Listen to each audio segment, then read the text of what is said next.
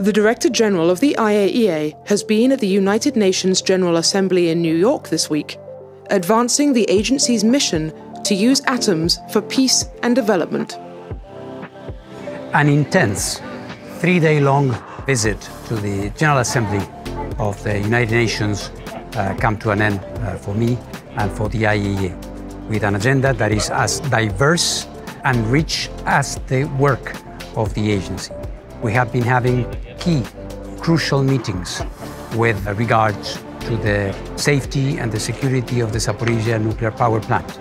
We have been discussing the situation around the nuclear program, the Islamic Republic of Iran. But also, and importantly, we have been signing agreements and taking concrete steps to enlarge the work of the IAEA in nuclear medicine, in food security, and in many other important matters that have to do with the Sustainable Development Goals. The Director General met with multiple international leaders to discuss ways to continue to improve international coordination in the nuclear field.